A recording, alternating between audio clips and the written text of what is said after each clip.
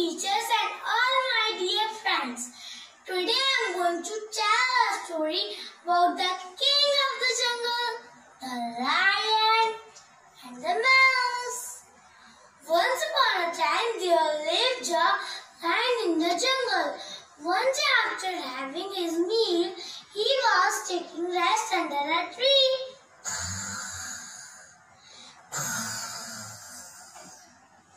The naughty mouse saw him. She thought it would be fun to play on the lion's back. Let's play on the lion's back. Yay! Yippee! Woo! Aha! The lion just up and woke up.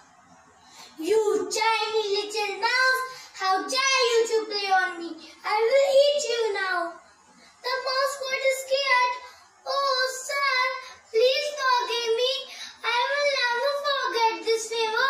Please forgive me. Maybe sometime I will help you. You tiny little mouse, you are lucky this time. You lucky little mouse. I just had my meal. Go away and never come back. Oh, thank you, King. I will never forget this favor. Thank you, King. And the mouse ran away.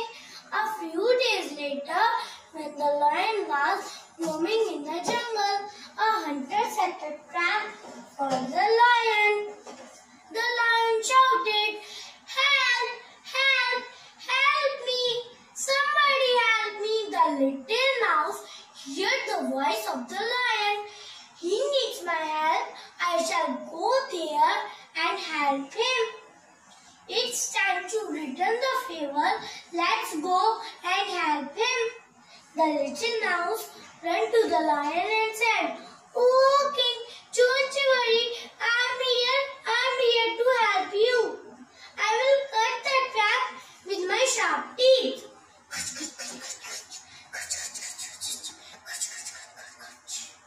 The little mouse cut the trap and set the lion free. The lion realized even a little friend can be a great help. "Oh, thank you, little mouse. You helped me.